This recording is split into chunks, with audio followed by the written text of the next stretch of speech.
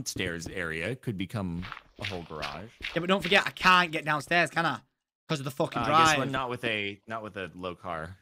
Exactly. Low car. Still to this day, everyone's like, every single one of my mates, like Orion, my editor, the guy on here with us, he's crashed his car into my house. What? I have a K-rendered house as well, which is like you can't repair it. He didn't do much damage. It was like, yeah, crash his car into the house. You tell me. My ex-girlfriend crashed the car into the house. I've had friends crash the cars into the house. Bro, I'm sorry, but yeah, I thought you would be.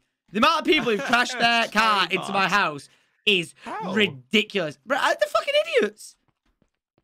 They don't even need parking sensors. Just use your fucking mirrors. You know what I'm saying? Wait, is it because they like the plebs they're trying to start from the hill and they back in, like they roll back or something? Nope. My own sister even drove her car into my car whilst it was parked on the drive. For no reason. What? She's an idiot. She came in, she was I was in my house and all of a sudden I just heard crush and I was like, no. And then next minute she walks in the house, she looks at me and I'm like, you just hit my car, didn't she? She was like, yeah. Idiots. You know, here in my garage. Have you ever been in a crash that you were responsible for?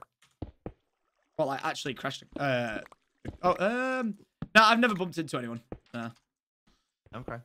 I'd like to say I'm pretty aware on the road that more than most people because I rode motorbike for 6 years. Well, 5 years until. Kind of have to be. Yeah.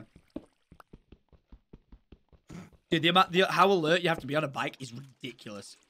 Especially here where you lane split. Bro, it's the height. That's why I didn't get my license in LA. I really wanted to because I was like, oh, I'll be so good and some. Well, not that I'm scared of it.